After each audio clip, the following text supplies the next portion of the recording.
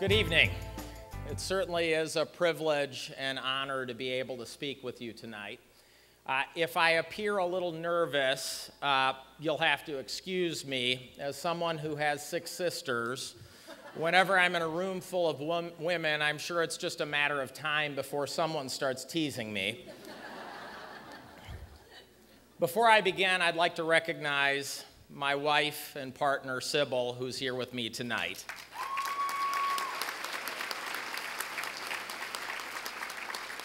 Sybil has worked tirelessly to make this campaign a success, gathering signatures, organizing volunteers, helping me make hard decisions, and generally being a bigger advocate for me than I deserve. I couldn't do this without her.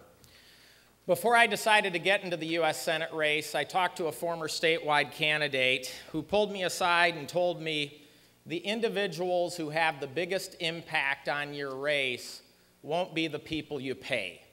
They'll be the people who are passionate. His comment reminded me of what Margaret Mead once said, "Never doubt that a small group of thoughtful, committed citizens could change the world. Indeed, it's the only thing that ever has." As I look at this room filled with hundreds of committed, passionate Kansans, I know this group has the abilities, talent, experience, and strength to change the direction of our state.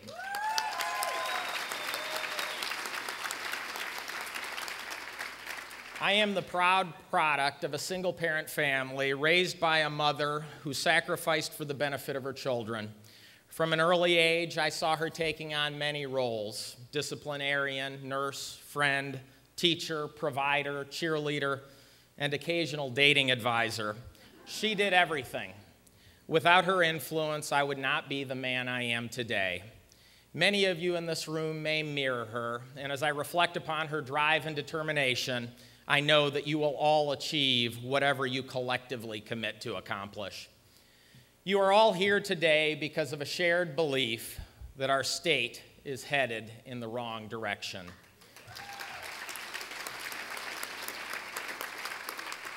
Public education is being sacrificed in the name of flawed economic theory. Our state court system is under attack from the far right, believing that politicians and not pragmatists should decide who sits in judgment over the rest of us. And our Secretary of State, the keeper of our elections, is fighting a phony war against non-existent voter fraud in an effort to disenfranchise legitimate voters.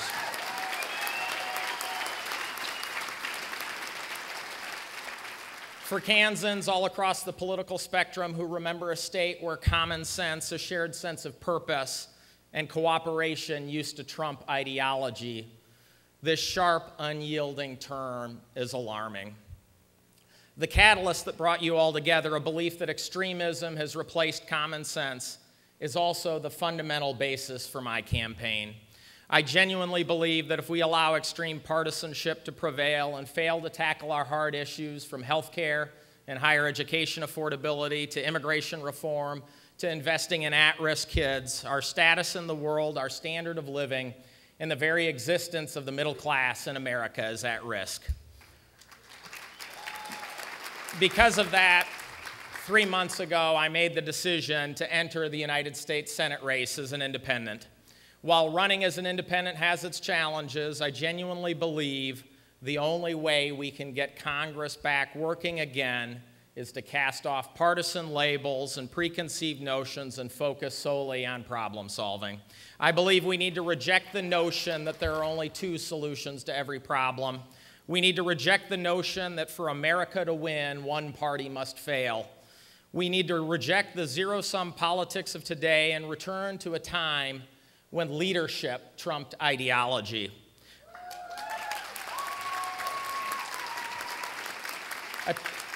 A time where people like Bob Dole and Hubert Humphrey got things done. A time where leaders like Lana Olin, Joan Wagner, Steve Morris, Rochelle Chronister, and Laura Kelly were leading our policymaking and were able to set their party differences aside and work arm in arm for a better Kansas. A time where you were defined by your words and your deeds, not a party label. In this partisan environment, I also understand it's difficult to figure out what to think about an independent. As a result, we try to label independents with the words that we use to label extreme partisans. It's not surprising that some Democrats are suggesting I might be a Tea Party conservative, while my Republican opponent is calling me a liberal masquerading as an independent. When our world seems to be divided into R's and D's, everything seems to take on a distinct shade of red or blue. In reality, I'm fiscally responsible and socially tolerant. Most importantly, I'm a pragmatic problem solver who believes that we can only find solutions to our problems by working together. As an independent, I want to be a catalyst for that kind of problem solving. I want to go to Washington to cast off the false choices that extremists have presented us with. I believe we can have a good economy and a good environment.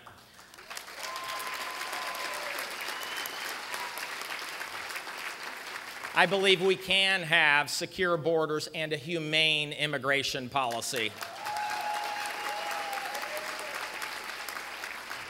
I believe we can have high quality and affordable health care. I believe we can take care of our most vulnerable citizens while promoting pathways to work. I believe we will only see our economy grow if we invest in public education and infrastructure and make our communities places where people want to live and work.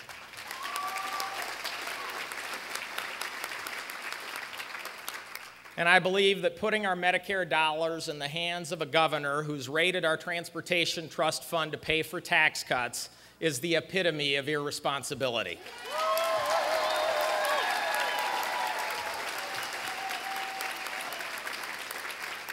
My experience tells me we can achieve all this, but only if we work side by side, reject labels, and recognize that we are in this together. My beliefs are not the product of a political calculation, but rather stem from a lifetime of experiences and observations, and my true desire to see Washington working again for every Kansan, for every American, regardless of their party label. I grew up the second oldest child in a single-parent family with 6 kids. I remember watching my mother struggle every month as she pulled a pile of bills out of her roll-top desk and tried to figure out how to make ends meet. We benefited from the free and reduced price lunch program and occasionally received cheese and other milk products from the Department of Agriculture.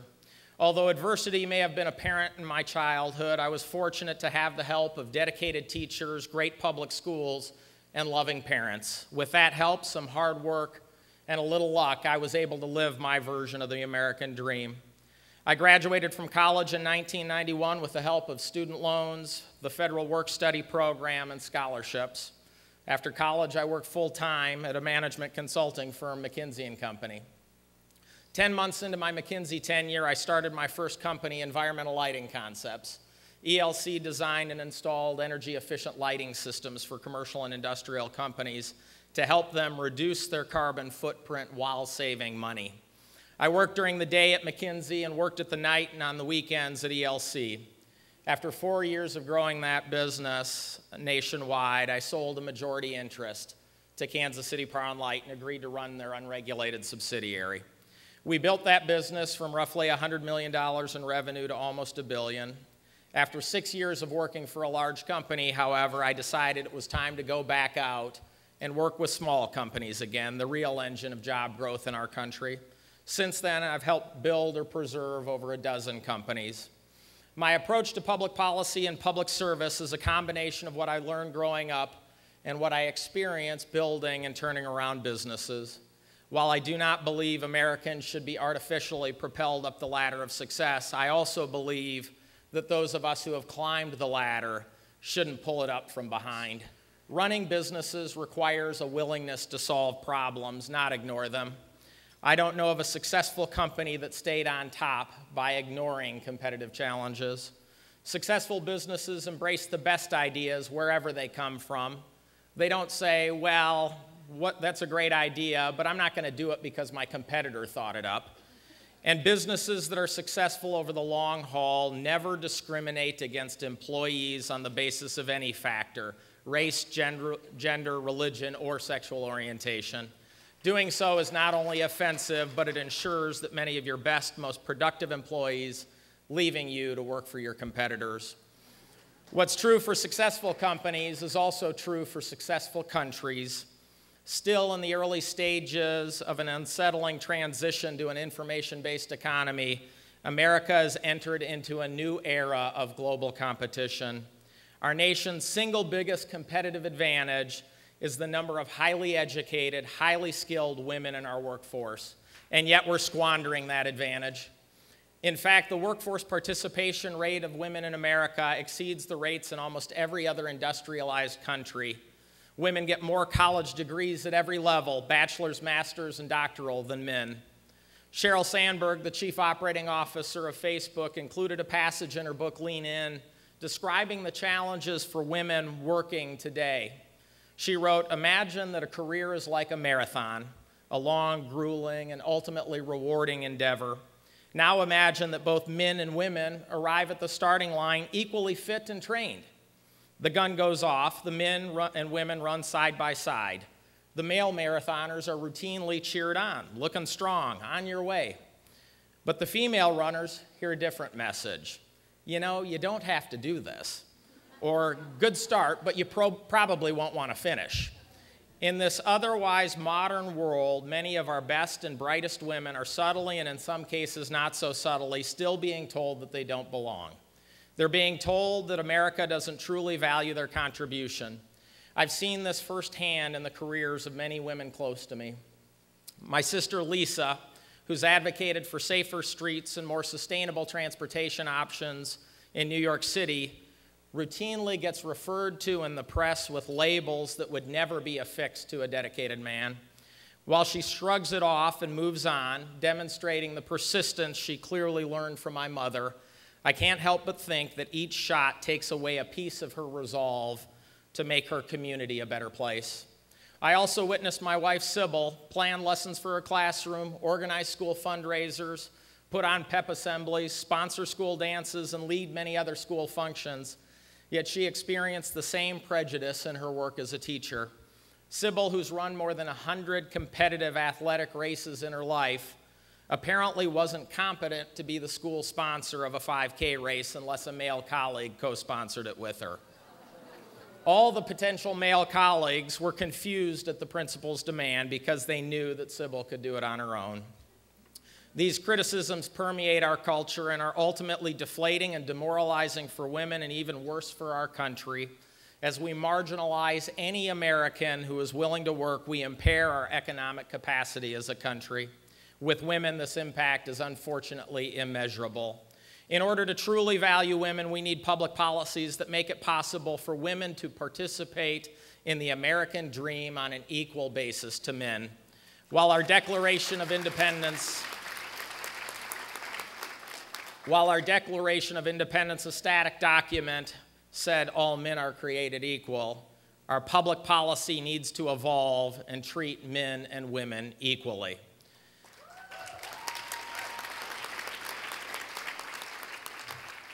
If you will join with other Kansas voters to send me to Washington in November, here's my commitment to you.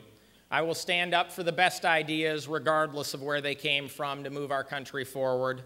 I will set partisanship aside and focus on problem solving.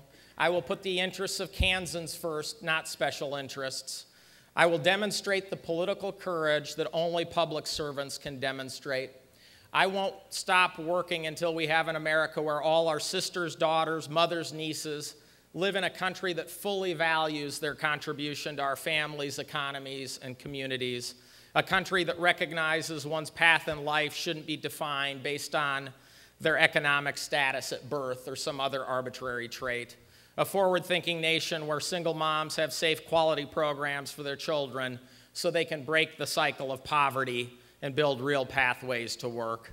In America, where women can accomplish their goals and dreams without fear and guilt, and where men everywhere acknowledge that while women may be able to do it all on their own, they shouldn't have to. If you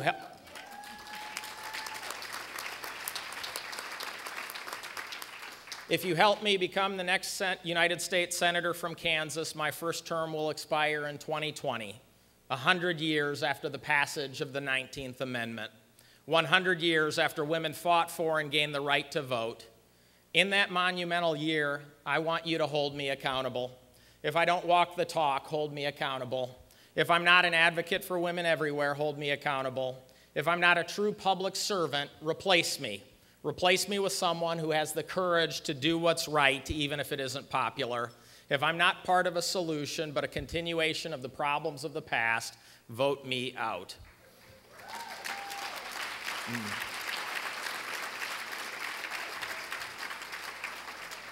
I'm gratified by and humbled by your organization's endorsement, and today I'm asking each of you individually for something far greater. I'm asking you to support me through the balance of this campaign, not because of an organization's endorsement, but because your recognition that we share a desire to create a better America and share a vision of what we have to do to get there. I'm asking you for a chance.